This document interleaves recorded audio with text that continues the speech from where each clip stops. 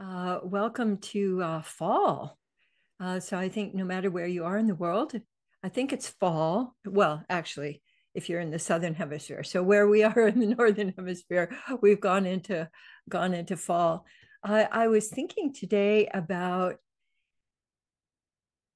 the substance of our attention. That when I think about giving and receiving attention, I realized that earlier in my life, I would experience it as a kind of a narrow line, or it had a sense of not being full, but of really just being, like pinpointed. So giving attention would also be uh, where I really wanted to poke at something rather than giving attention. And so I wanted to explore all of the different qualities of your attention, of my attention. And I wanted to invite you to use your hands to tune into your attention and to kind of shape your attention. So if you have it just as like a straw, like you're sending your attention through a straw, and just notice how it is to aim your attention in that very precise way. So aiming it out and aiming it in. And I have a sense that for most of us, we learned to narrow our attention rather than letting it be full. And so I wanted to invite you to play with it.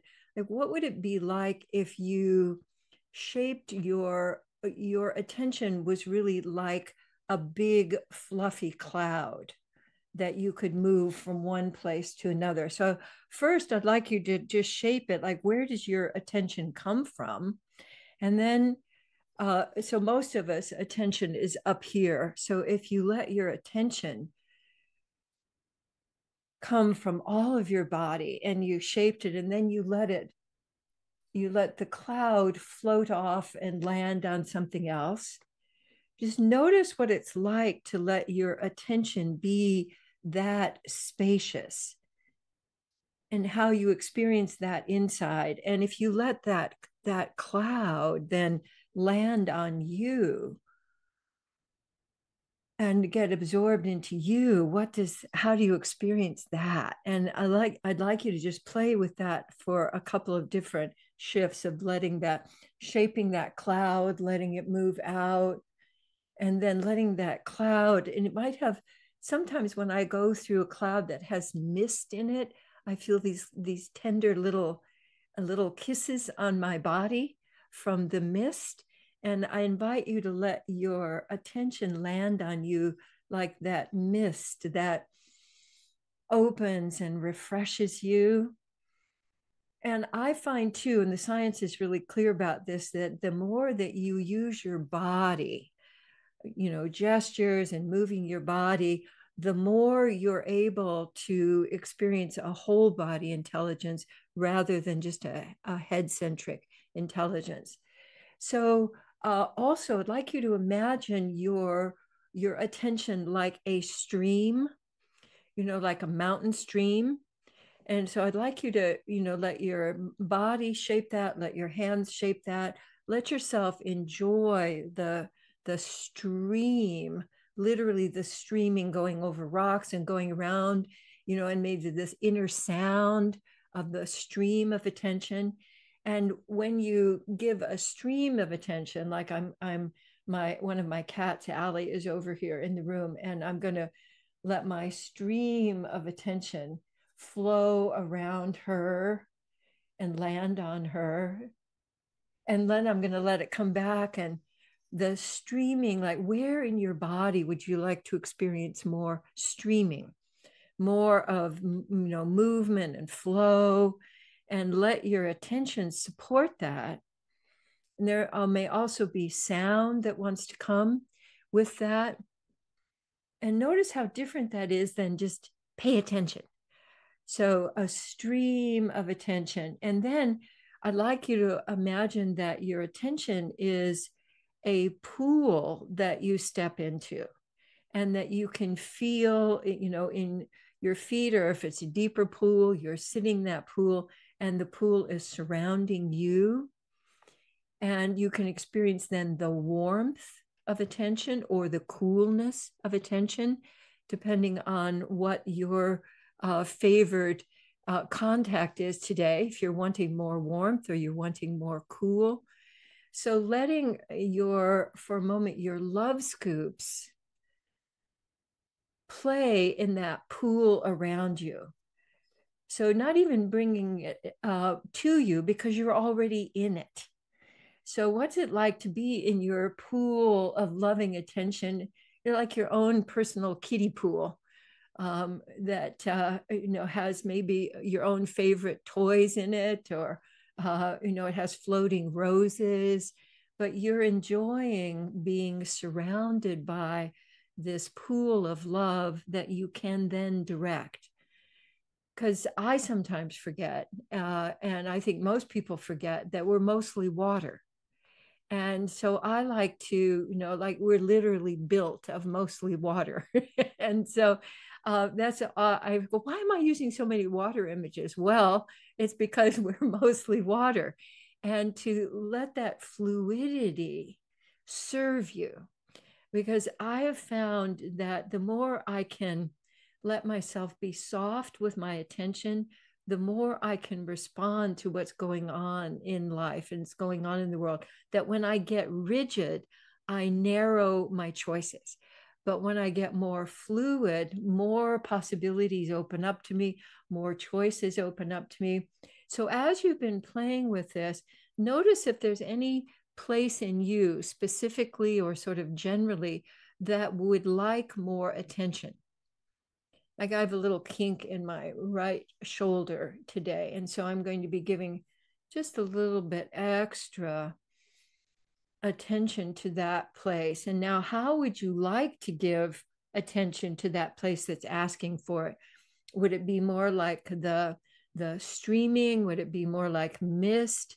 Would it be more like sitting in the middle of a wonderful pool of love and then you're directing it to that? Yes. And so giving yourself a moment to experience that. Beautiful. I love how so many of you are letting your whole body respond. Because I find if I do this first thing in the morning, I'm kind of waking up my whole body, then my whole body intelligence can support me through the day. So the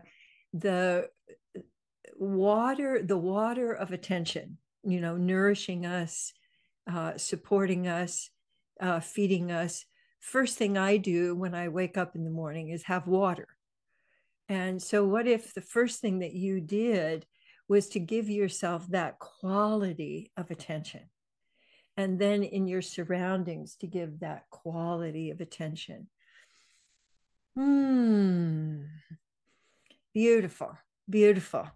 And are we ready, Darlene? For Darlene is our substitute teacher today. Thank you so much, Darlene. And Michelle is traveling and visiting relatives. So I'd love if you could bring up the card. Beautiful. So I'd like you all to let yourself look at the space here, the cosmic space, and to let yourself take in that cosmic space for you and notice stepping into the cosmic space. And as you're looking at that, I'd like to read this to you, the sentence and then the question. I recognize and use my whole body yes signals to choose which agreements I want to make. So let yourself take that in, letting those swirls of water and water is at its core space also. So it's oxygen, at the core of it, it's oxygen. So let yourself take that in and notice how as you're drinking that in. Let me say that one once more. I recognize and use my whole body yes signals to choose which agreements I want to make. And taking a couple breaths and notice how that lands for you. I love how this little girl has her cosmic suit on. She stepping out into the cosmos. She's all dressed up for the cosmos. Uh, and here's the question: what can I draw on from my whole body wisdom to select agreements I do want to make? What can I draw on from my whole body wisdom to select agreements I do want to make? Yes, and I love how some of you are letting your whole body respond to that. So come on back to the whole group, and I want to just talk about that for a little bit. So I realized as I was looking at this particular card that it took me a long time to get really comfortable with and clear about, is this a yes? What are my yes signals? And my sense is developmentally that no occurs before yes.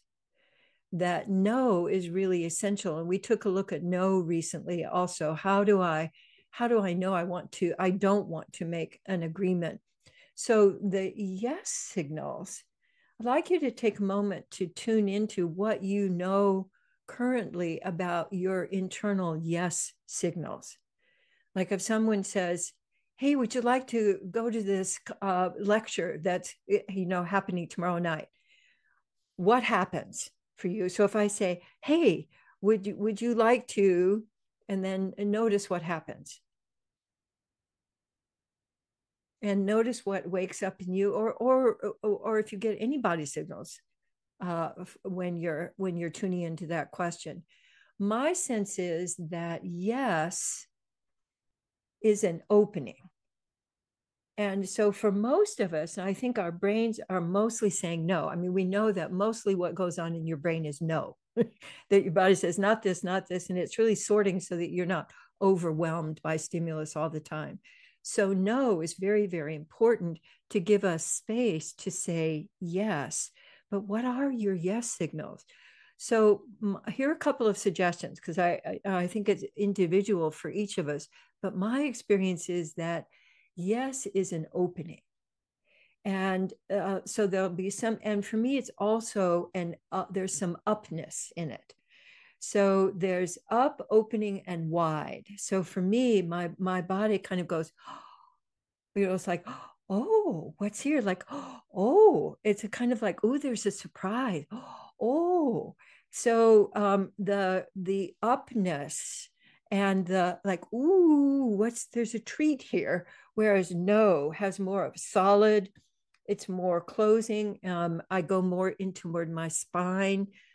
I have more of I get a little bit more serious because and I've learned over the years to be able to say no without getting really, stern faced, that I can just say no now without any particular affect. But at first, I really had to like no because I didn't really even trust my own no. And my sense is also that playing with yes and no, your body experience of yes and no, is so foundational to your daily choices. It's really at the base of allowing you to expand your freedom of choice. And so giving any attention that you give to yes and no is really worth your while. So for me, yes, I feel the opening in the front of my body, but I also feel, for me, opening in my ribs. So my ribs kind of go out to the side.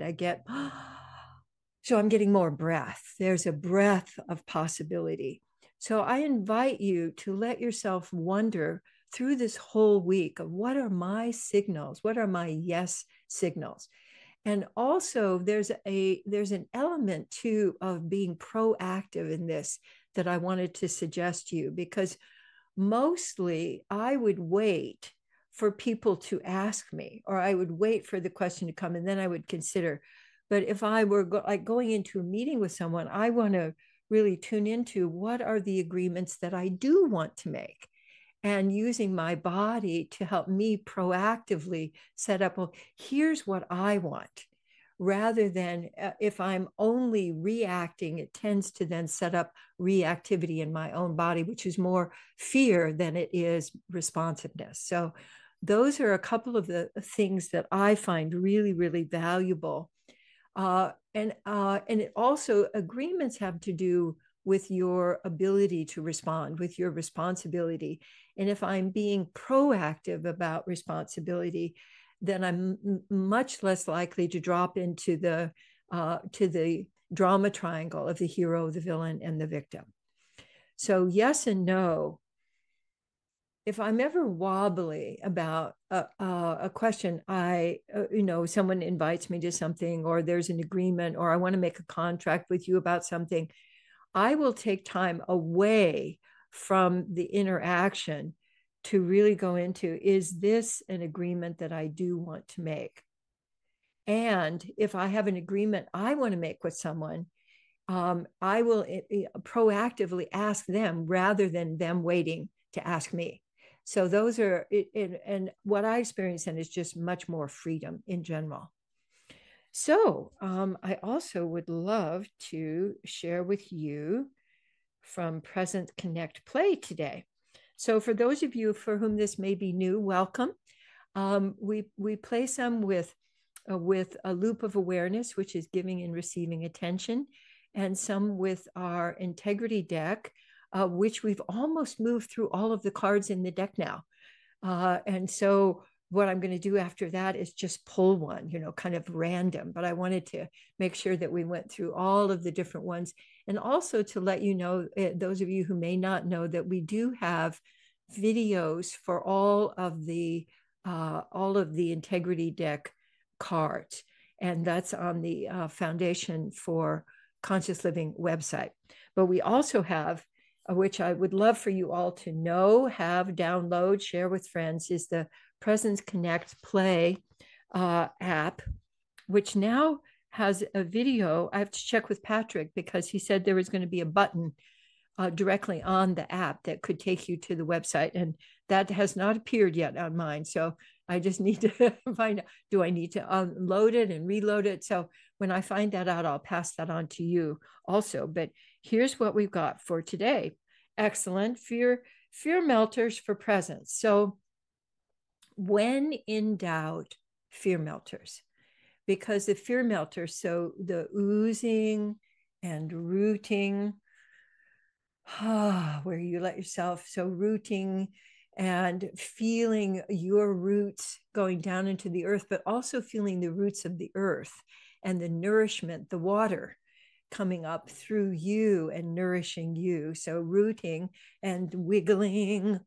Sometimes you could do just a mini wiggle, like a face flap, or just a wiggle through your shoulders, or a wiggle through your hips to get that wiggle motion, because we tend to get really rigid through the day, and sort of two-dimensional. And so this opens up your three-dimensionality.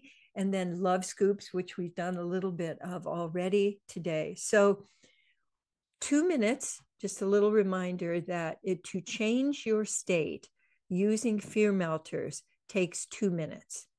And you may think, oh, 2 minutes. 2 minutes is a long time, like if you set your timer. So don't trust yourself to know what 2 minutes is, because your conditioned speedy self is going to go on to the next thing you have to do, is going to rush you through it. So when you're first learning what 2 minutes is, use a timer or put on music that you really like and let yourself do fear melters through that. So the big thing that does is move you from the separation of fear to presence, being here. So that's why we have it under presence. So, and connect.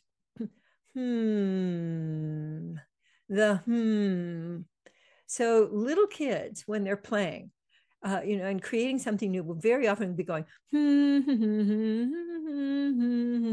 they're humming. And when people are wondering about things, they go, Now, when people are not wondering, but they use the it comes out like, So it's not a it's a And I like to do it through a whole out breath.